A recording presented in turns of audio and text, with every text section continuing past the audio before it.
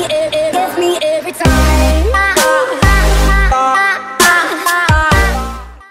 Alright, so you guys just watched a template that I made in After Effects.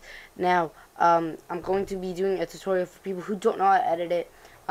So yeah, you're gonna want to download it, and yeah. So by the way, if you need After Effects for this, and to get After Effects, you can just download it and get the 1 month free trial. Because After Effects actually costs money. So if you want to download this, it'll be free, and you can you know, get it the template. So yeah, I'm just gonna be showing you. You don't need any plugins for this because this intro didn't use any plugins, just like all my other intros. If you didn't know, I'm not trying to brag or anything. I'm just letting you guys know. But yeah, that's about it. And make sure that you follow all the things I said in the video. And one thing I forgot to mention was make sure that the resolution is full. And that's about it. So yeah, here's the tutorial.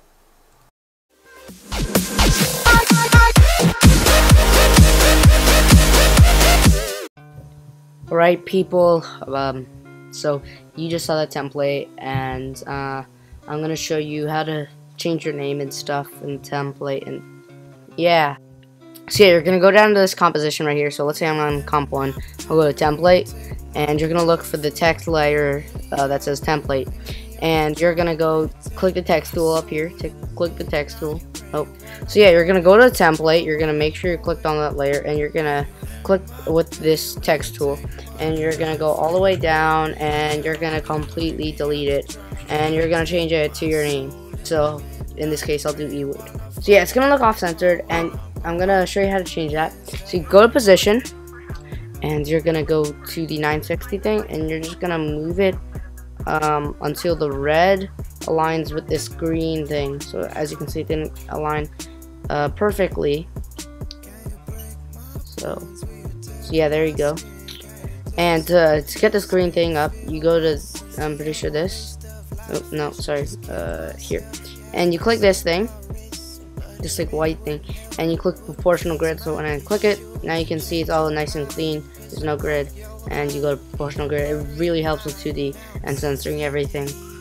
So yeah, so now you have it centered, but when you do the bounce, it kind of, as you can see, like right here, it's kind of scaling back towards this way, and the reason why is if we go to text tool, oh sorry, or maybe this tool, yeah, this tool, sorry, I don't know what it's called, it's this thing, I'm pretty sure if you click, okay, let me just undo change value there, I'm pretty sure it says if you click Y, it's the pan behind, the anchor tool basically. I've never used it before, like the name, sorry, that sounds dumb. I have used this before, I just don't know the name. So you're gonna get the anchor, and you're gonna just drag the anchor to the center, and I don't know what happened to this red thing here, so we're just gonna try to align it as best as we can. And it doesn't need to be absolutely 100% perfect. In fact, if I go like this, and it's not entirely aligned, but if we go here and we go position, we go, now we have to set it back to the default, which is 960 540.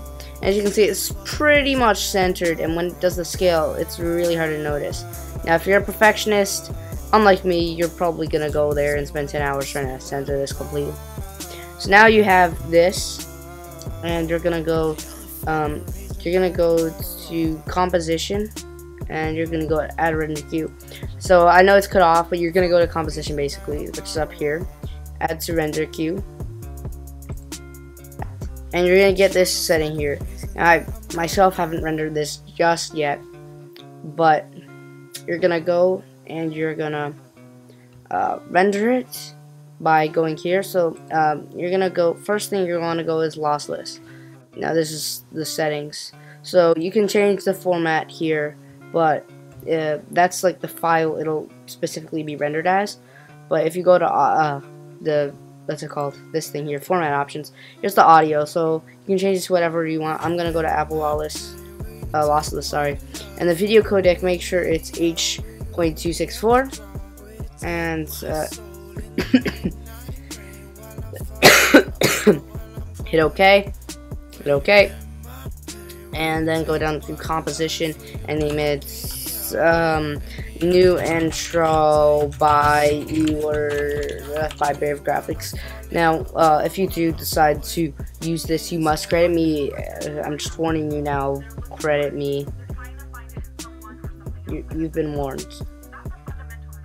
So yeah, so then just do that, and you click render, and the bar will go, and yeah, that's about it. So I'm gonna just pause it here, stop, and yeah, that's basically what will happen, is it'll render for you. So yeah, that's basically about it. And then once you render it, you should hear like a noise, and yeah, you can get it.